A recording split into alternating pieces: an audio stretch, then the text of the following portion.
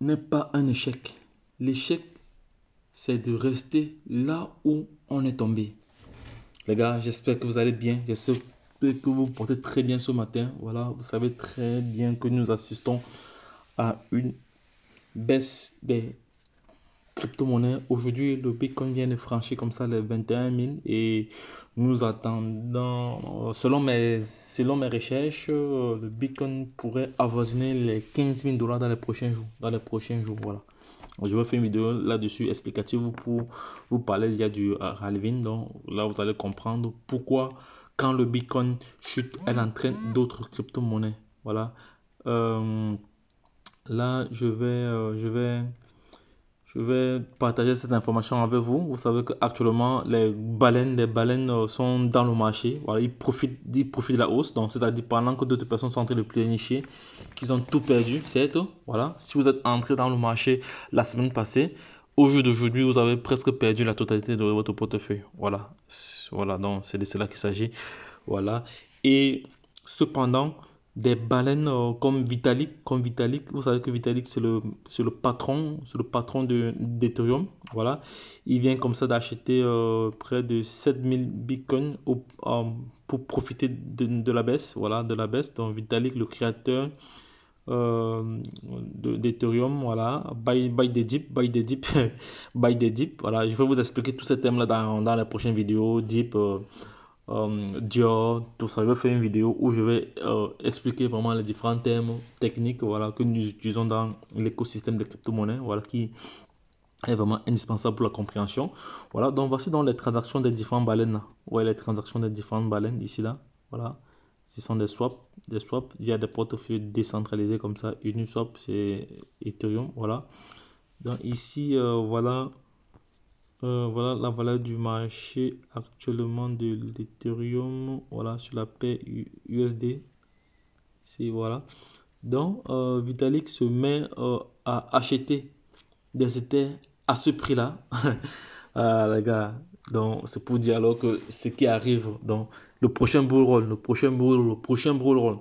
Donc, je vais faire une vidéo vraiment détaillée sur le prochain bull run, voilà, pour que nous, les visionnaires, on se prépare à ce bull run-là, Voilà, donc je vais vous expliquer le mécanisme qu'il y a derrière le cycle du Bitcoin. Vous allez devoir comprendre cela et vous former davantage pour pouvoir être productif, pour vraiment être rentable sur les marchés. Donc, c'était juste une petite publication comme ça en passant. Mais avant de terminer, nous allons aller sur les marchés. Nous allons voir les différentes tendances actuellement. Nous allons voir les différentes tendances du marché actuellement. Les différentes tendances du marché actuellement. Ici, le Bitcoin est à 21 000. Voilà, est à 21 000. Il va encore rechuter. Vous voyez que l'Ethereum est à 1200. Voilà, voici le stablecoin est à moins d'un dollar. Voilà, il y a l'autre stablecoin USDC. Voilà, l'USDC n'a pas de souci. On voit ici que le BNB est descendu à 211 dollars. Il va encore continuer à descendre. On voit ici que même le stablecoin de Binance est également en train de chuter. On voit ici le ADA qui a chuté. Voilà, on voit ici le Ripple qui est en train de chuter. On voit ici le Solana. On voit ici, le Polkadot. On voit ici le Doge. Voilà, toutes ces crypto-monnaies vont chuter. Voilà, parce que lorsque le Bitcoin chute, il entraîne toutes les autres crypto-monnaies. Je vais vous expliquer pourquoi, vous allez comprendre. Voilà, c'est dans la prochaine vidéo. Donc, si ça vous intéresse, bien sûr, vous me dites-moi en commentaire. Donc, là, je ferai. Vous voyez que le Shiba est à 5,0. Et le Shiba, dans les prochains jours, risque encore gagner 1,0. Ce sera possible. Ce sera possible que le Shiba gagne encore 1,0. C'est-à-dire, tous ceux qui sont entrés dans le marché du Shiba la semaine passée ont perdu environ plus de 20% déjà. Ont perdu plus de 20%. Tous ceux qui sont entrés dans le marché du Shiba la semaine passée ont perdu plus de 20%. Parce que la semaine passée, le Shiba était à 4,0. Aujourd'hui, il est à 5,0. Donc, il y a une perte comme ça. Donc, voilà. Il y a l'Ethereum classique qui est encore descendu à 13 dollars. Et pourtant, il avait dépassé les 56 dollars. Voilà.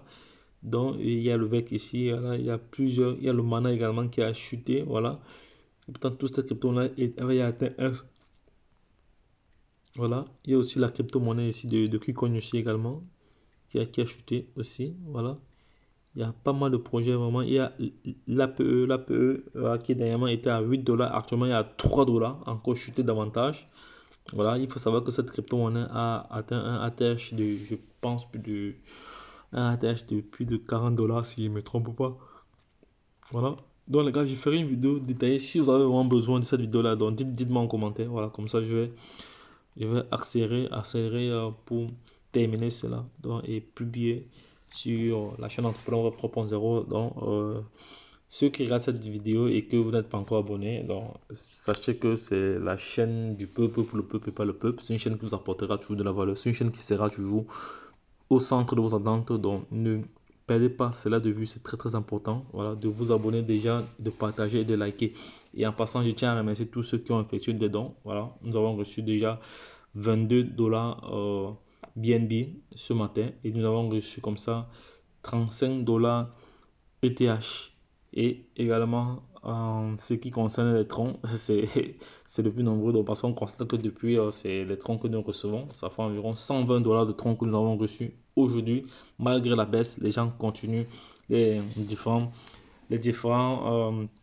followers, voilà, qui soutiennent la chaîne, continuent, voilà, à soutenir la chaîne. Merci encore à vous, merci encore à toutes ces personnes-là pour les dons que vous faites à la chaîne. Merci encore à ceux qui like, à ceux qui partagent, voilà. Et vous savez très bien que l'objectif premier de cette chaîne est de créer une communauté de milliardaires et de millionnaires à travers l'intelligence, à travers la formation, voilà. Donc, les gars, la seule chose que vous reste encore à faire, c'est de vous abonner, de partager, de liker et de soutenir la chaîne. Lorsque je l'ai dit, retrouvons-nous de l'autre côté. Bye bye. Et plus c'est tout.